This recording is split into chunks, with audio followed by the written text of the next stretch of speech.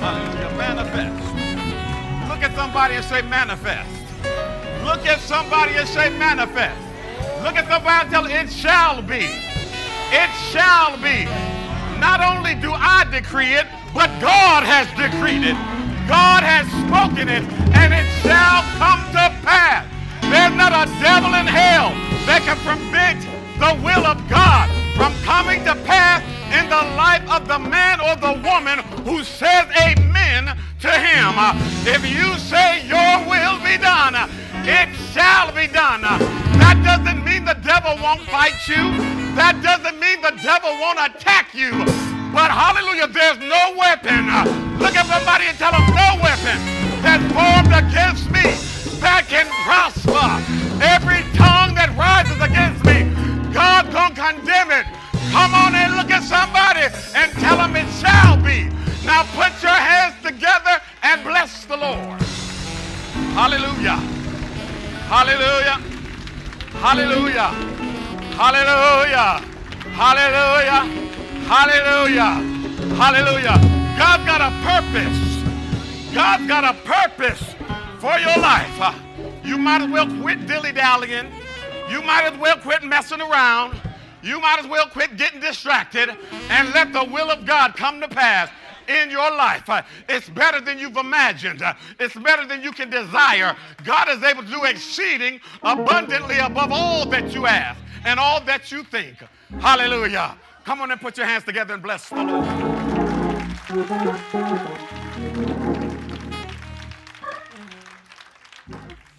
Bill Miller, you always have a way of messing me up.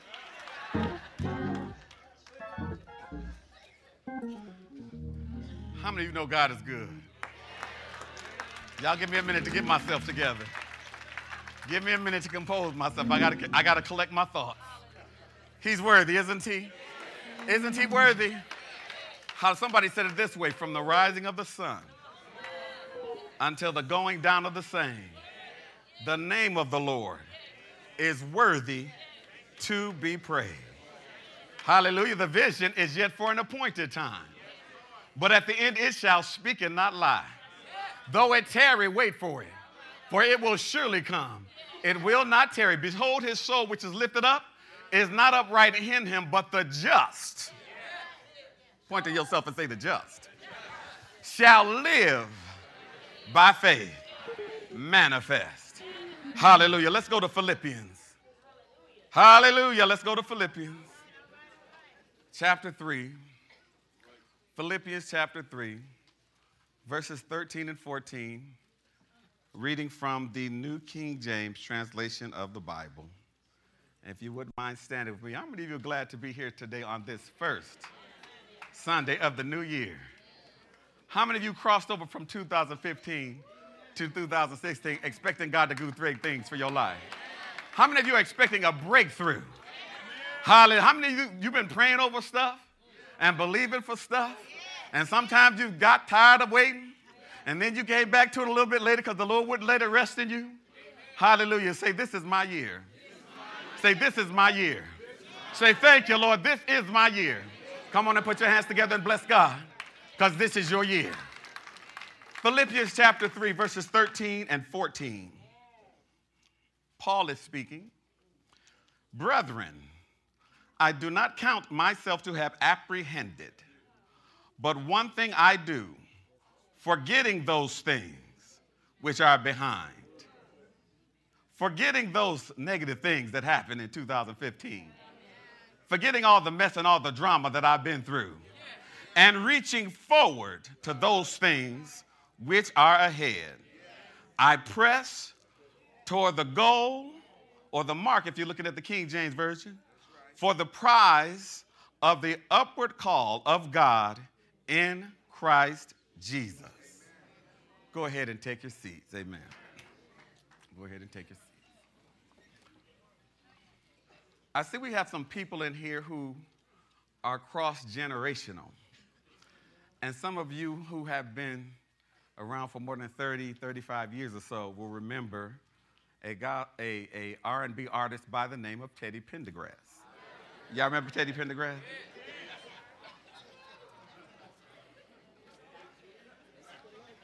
Teddy Pendergrass had one of his hits, one of his many hits, was called Love TKO. Y'all remember that one? Some of y'all clapping on that one. You like that one, huh?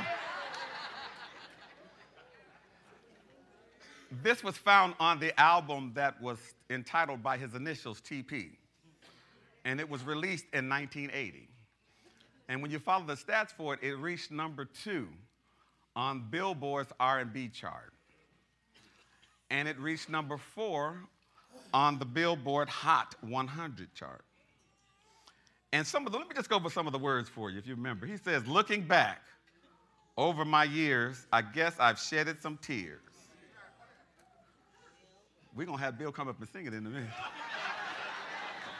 Told myself time and time again, this time I'm going to win.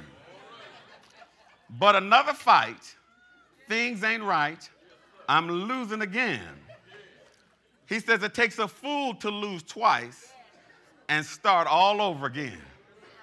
And y'all know the hook, right? Think I'm going to let it go. Remember he said that? Because it looks like another love.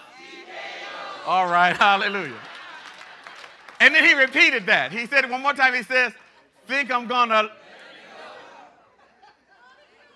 because it looks like another love.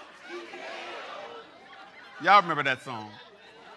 Now, there are some parallelisms with what Teddy is recounting in that particular song and what Paul is talking about here in this Philippians text. Paul says, I count not myself to have apprehended, but one thing I do, forgetting those things which are behind and reaching forward toward those things which are ahead. Teddy said, I think I better let it go. Looks like another love TKO. For today's message, I want to speak this topic. I think I better let it go. Hashtag, look for another God TKO. Come on, saints, let's praise your hands. Put your hands together and praise him. Look for God to give you a TKO. Now, Teddy Pendergrass's Love TKO is a song that discusses and talks about and recounts a man's difficulties in finding a lasting love. He reflects on past mistakes, heartbreaks, mishaps, and some of his love relationships. And he comes to the realization that I can't stay or linger in the past. I can't stay in the dump. I can't continue to walk around with this weight on my shoulders. I have to let it go and move on. Some of you have had experiences and encounters over the last several years where someone has disappointed you, where people have hurt you, where folk have let you down. In some cases, it's you let yourself down. Sometimes we're beating our own selves up because of past mistakes and failures that we've made. Sometimes we wish we had a do-over. Y'all know what a do-over is? Oftentimes, especially as we get older and older, you hear us talk more and more. If I was 20 again, right? If I could just go back to 25. Some of them young folk back there thinking, that's old, that's old. But if we had an opportunity to correct some things, and sometimes we can find ourselves getting stuck based upon the things of the past. But how many of you know today that it is not good to dwell in the negativity of the past? The negativity of your past can kill you. It can kill your dreams. It can kill your hopes. It can kill your joy. The negativity of the past can kill your trust. It can kill your perspective, your ambition. And if you're not careful, it can kill you physically. It can kill your body. There are folk who are suffering from sicknesses and diseases that can be directly traced right back to some negativity, some unforgiveness, some oughts that they have against other folk. Somebody might have done you wrong 50 years ago, and you're still carrying that around today. But today I want you to let it go and count that thing as another God TKO. Do you realize that you can block the plan of God the very plan that God has for your life, you can block it by holding on to something that you need to let go of. You can sabotage your own blessings because you're waddling around in the mud of the things of the past. You could be stuck in the mire and paralyzed from receiving God's best for your life because you are carrying around baggage that you need to let go of. Look at somebody and tell them, I think I'm going to let it go. The old folk used to say it this way, let go and what? Let God. Come on and put your hands together and give God praise. Over in Isaiah chapter 43, verse 18, the scripture says, do not remember the former things, nor consider the things of old. See what he says here? God says, do not remember the former things, because the former things can keep you bound up. The former things can twist and tie you up. The former things can mess you up where you don't believe God and where you don't believe God's will is for you to do well. The former things can cause you to believe that it's God's will for you to suffer, God's will for you to go through, God's will for people to attack you, God's will for you to be just always on the bottom trying to find your way out. But how many of you know that's contrary to the scriptures? That is not God's will for you. But in order for you to get up and get out and get your deliverance, sometimes you've got to forget those things of the past. He says, do not remember, do not dwell in the things of the past, the former things, and do not consider or cause the other things to continue to mold over and to rehearse them over and over again in your mind. In this passage of scripture, he's telling us to stop thinking about it, stop moping about it, stop rehearsing it, stop dwelling in it, and put it behind you. Let go of those things of the past so that God can take you to the next level. I think I better let it go. Now, why do we need to let go of the past? Let's look at that for a minute. Why should we let go of the past?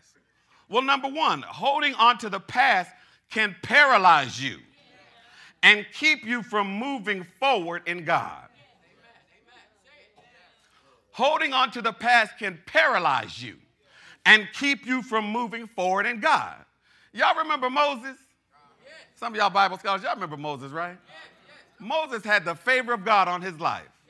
When he was born, the Pharaoh had sent out a decree that every male child 2 years of age and under was going to be slaughtered. The favor of God was so on Moses' life that God gave his mother some type of scientific wonder, right?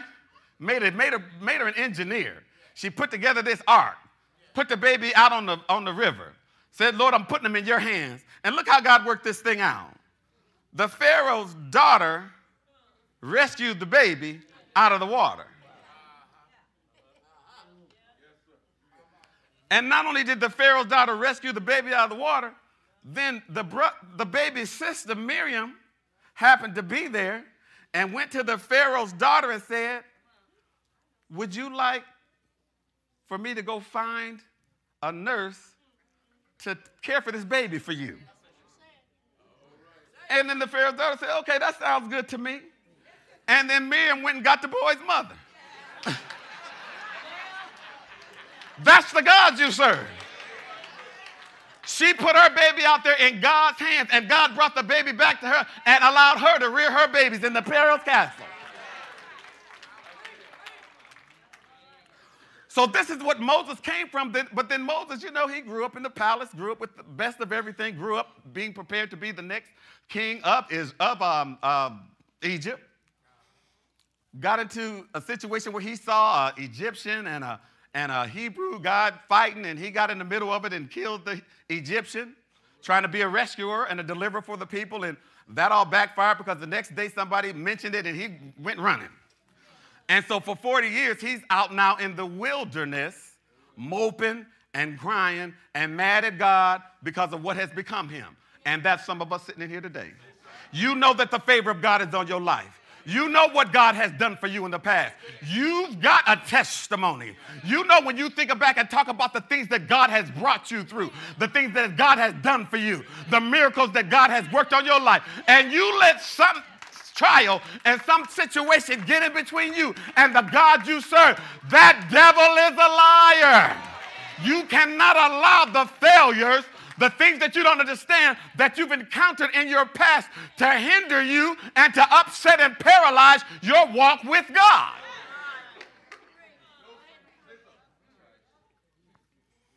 Number two, why do we need to let go of the things of the past? Because holding on to the past can smother your faith and cause you to lose sight of God.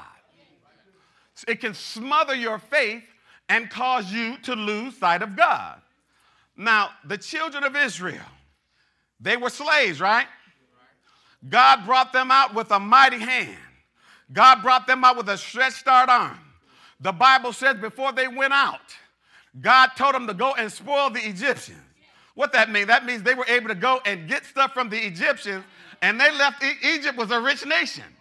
But when Israel left Egypt, Egypt had nothing because God caused Egypt to transfer all of their wealth over to God's people, the Israelites.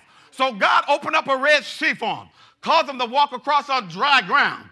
God took them through and fed them with manna.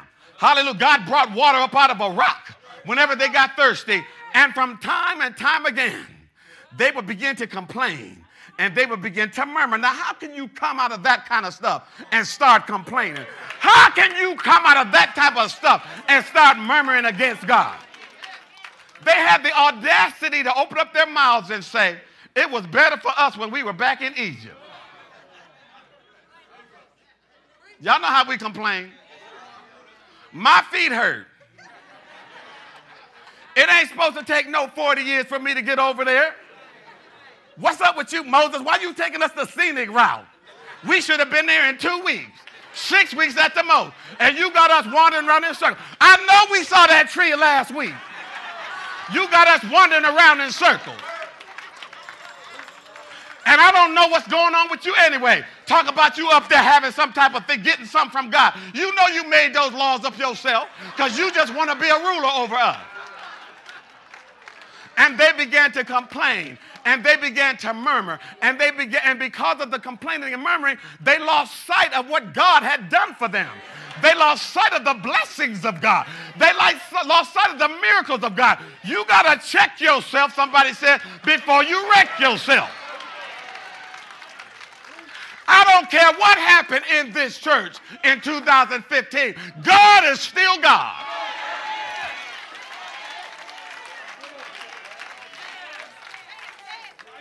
Can I stay here for a minute? Some of y'all need to let all that stuff that y'all rehearse from week to week to week and get on Facebook and get on the phone and go here and there talking about, you need to let it go.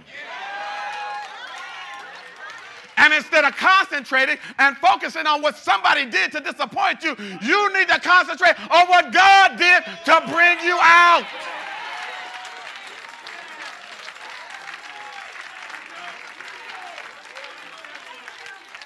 Number three, why do we have to let go of the things of the past? Because holding on to the past can short circuit the anointing of God in your life. It can stop the power of God from flowing in your life. Now, I hear people get up and say this all the time. You know, well, the Lord can do anything but fail. That's a wonderful religious thought. It makes for good conversation. It sounds good in a song, but it ain't true. So y'all don't like me now. That's blasphemy. That's blasphemy. How he gonna get up and say that? I'll take you to the scripture. Mark chapter 6, verses 1 through 5 from the New American Standard Bible. Let me just read this to you for a minute. Jesus went out from there and came, who we talking about? Jesus, right? All right. Came into his own hometown, and the disciples followed him. When the Sabbath came, he began to teach in the synagogue, and the many listeners were astonished, saying, where did this man get these things? And what is this wisdom given to him? And such miracles as these performed by his hands. Is not this the... Now to get an attitude. Okay, look at the attitude. Is not this the carpenter, the son of Mary. Y'all know it. No, let me just say this. Now, you believe in the virgin birth. But if you was back there, you didn't believe in no virgin birth. You said that one was fast.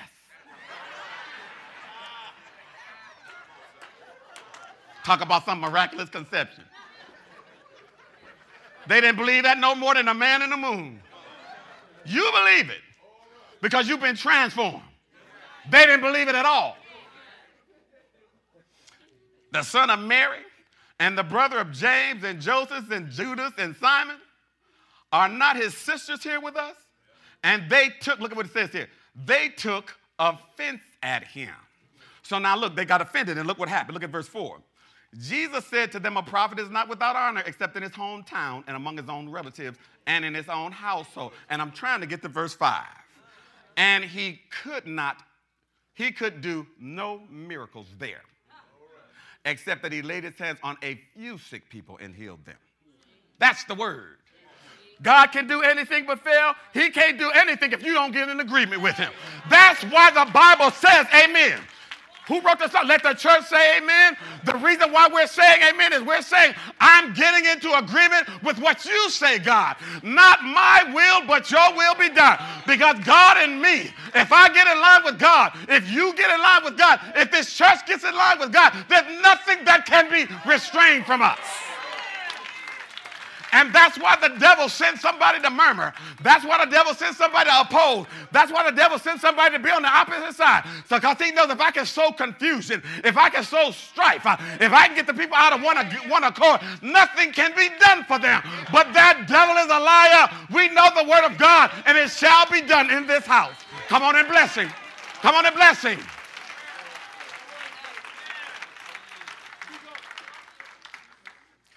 So back over in Isaiah again, chapter 43, verse 18, it says, do not remember the former things, nor consider the things of old. I think I better let it go and look for another God, TKO. Now let me go to this. Let me go to this as I come to a close. We have crossed over from 2015 to 2016. Pastor Charlie brought us in here the other night, and I'm telling you, we crossed it over. We got rid of 2015, and we brought in 2016, rejoicing. And I speak that word over Faith Fellowship. 2015 is gone. 2014 is gone. The last 4 years are gone. The last 8 years are gone. Everything that's negative that has happened to this church is gone. But God is using all of it to work in us that which is glorious in his sight. What the devil means for evil, God means it for good. God can take every pain. God can take all the misery. God can take all of the hurt and turn that stuff around and bless you beyond measure. But you've got to look for him to do it. This is the year of Jubilee. Somebody say Jubilee. This is the year of Jubilee. Now let me say this. Jubilee is, it comes around once every 50 years. If you go to the Leviticus 25 and do that at your own time, we're not going to do that right now. But in Leviticus 25, the Bible speaks of the year of Jubilee. It comes around only once every 50 years. It's a time of release. Everybody say release. It's a time of restoration. Everybody say restoration. It's a time of return. Everybody say return. And it's a time of abundant favor. In the year of Jubilee, property had to be restored. Some stuff that you lost. You know you didn't pay that bill and they came and got that car. Property has to be restored. In the year of Jubilee, losses have to be returned. In the year of Jubilee, slaves had to be set free. In the year of Jubilee, debts had to be forgiven. In the year of Jubilee, the favor of God, hallelujah, was manifested on the people of God. That's the year that we are in right now. But just like with everything that goes on with God, you've got to come into agreement with his word. You've got to stop fighting with God and stop arguing with God. You know, I don't debate the word of God. I don't fight the word of God. I don't resist the word of God. If God said it, whether I like it or not, I need to get myself in accord with it. And that's what we need to learn how to do if we are going to walk in the victory of God. Some of us spend so much time trying to reason it and fight it and wrestle with it. Well, I don't like this. and said I have to do that. And then we try to hide behind some concepts and take them out of context. For example, we'll take grace, the notion of grace, out of context and try to use it to do every old dirty thing that we want to do. But that devil is a liar. Grace is not meant to be a bungee cord. It's meant to be, hallelujah, a safety net. The purpose of grace is if you slip into trouble. Grace is not there if you jump into trouble.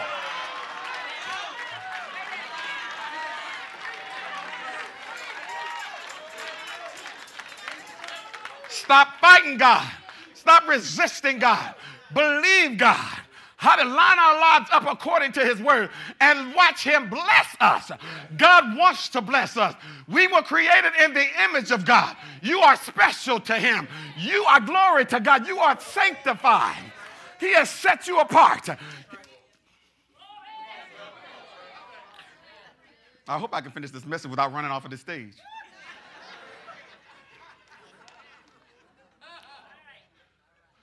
Some of you ladies, I'm looking at y'all now. Y'all all adorned beautifully. And you dress up. And some of you put on your makeup and your different jewelry. And there are some special occasions that you have special accessories for, right? If you're planning on doing something that's a really big deal to you, celebrate your anniversary, for example. In some of your cases, you might say, well, I'm celebrating the release from that anniversary.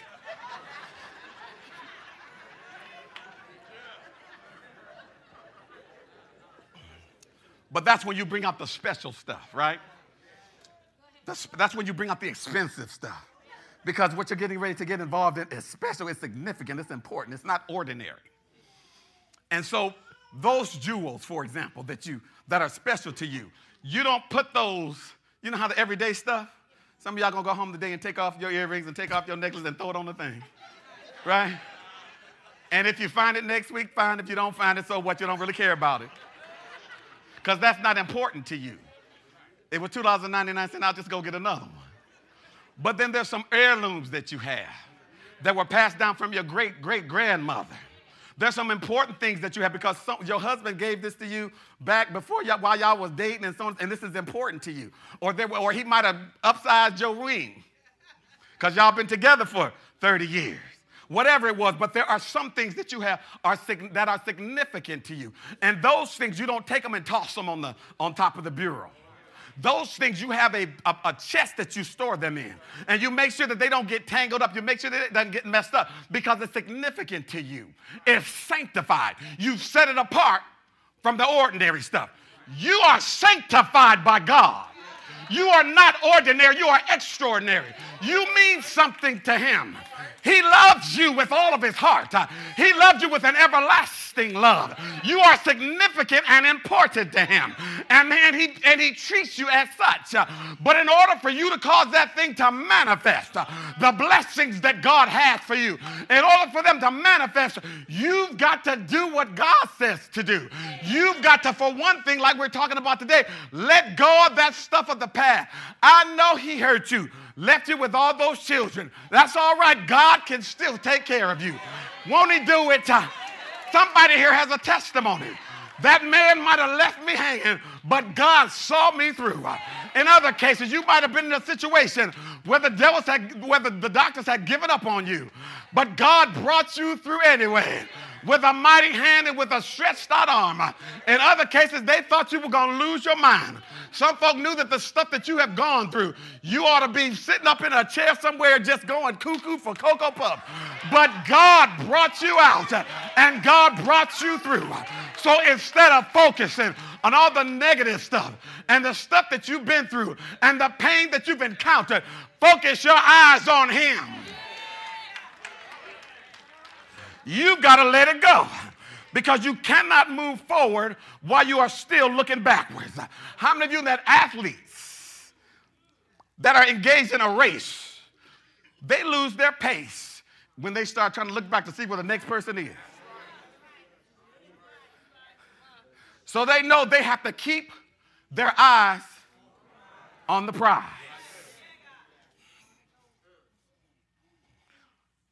Lot's wife. she turned into a pillar of salt. Why? Because she was looking back. How many people here want to turn into a pillar of salt? How many people want to wander around in the wilderness for 40 years? If you don't want to wander around in the wilderness for 40 years, if you don't want to turn into a pillar of salt, but instead, if you want to see the blessings and the power of God manifest in your life, then get yourself in line with the Word of God. Do what God says to do. Trust Him. Somebody wrote a song and said it is so sweet to trust in Jesus and just to take Him at His word. How many of you know that He is a way maker? He'll make a way out of no way. He is a deliverer. He is a very present help in the time of trouble. Hallelujah. He's a friend that sticketh closer than a brother. There's none like Him because why? He's the King of kings and He is the Lord of lords. I don't know what you're going through. I don't know what you've been through. I don't know what you've encountered. Hallelujah. But it really doesn't matter as long as you keep your eyes planted on Him, because He won't leave you. He won't abandon you. He's right there with you. You thought you were all alone, but you're not all alone. He's carrying you. When you get down in the dumps and you don't know how to make your way out, God is carrying you. He's carrying you. He's taking you from one level to the next level. And you're going to come out at this thing as pure gold. You're going to come out spotless. Isn't that what happened to Joseph? Y'all remember the story of Joseph as I take my seat. Joseph's brothers sold him into slavery. Joseph got down doing the best he could do, and the Potiphar's wife lied on him. Said the man tried to rape me. Joseph was thrown down into the maximum security prison. Hallelujah. But the Bible says in the middle of all that stuff that was going on, the Lord was with him. How many of you know that the Lord is with you? If God be for us, who can be against us? He that spared not his own son, but delivered him up for us all. How shall he not with him all freely give us all things? Hallelujah. And so Joseph found himself in the maximum security prison, but the Lord was with Joseph. And so what happened? One day Joseph was woken out of his sleep and said, we got to get you cleaned up and get you ready. Hallelujah, because the Pharaoh has an appointment with you. He's had this issue, and that's why you need to nurture your dreams, and that's why you need to nurture your gifts. Some of you have given up on your gift and given up on the things that God has promised you, but you cannot give up on the blessing of God. So Joseph down there, and God brought him up out of the prison and stood him before Pharaoh and made him the prime minister of all of Egypt. Now you would think that at that time when there was a famine, y'all know the story, his brother, the same brothers who sold him into slavery, came back and needed him to feed them. He recognized them, but they did not recognize him. Now he had every opportunity. He had every opportunity to get them back. You know how some of y'all been plotting for 15 years on how y'all going to get that person back? Some of y'all been plotting for 20 years on what you're going to say to them. You know exactly what you're going to say to them next time you see them. Joseph let all that stuff go. Hallelujah. Because Joseph recognized that God, hallelujah, will take care of my adversaries. I cannot allow myself to lose my blessing, lose my anointing, lose the promises of God, lose the will of God for my life in order to come down and descend to somebody else's level who can't do nothing for me. Come on and stand to your feet. Let's give God praise. Come on and bless the Lord. Come on and bless. Come on and bless. Hallelujah. I want you to let it go. In the name of Jesus. You know what it is you need to let go of. Sweep it under the carpet. Or vacuum it up with the vacuum cleaner. It's better to vacuum up with the vacuum cleaner than throw the bag away. Then to sweep it under the carpet. Let it go. It's not worth what it costs you.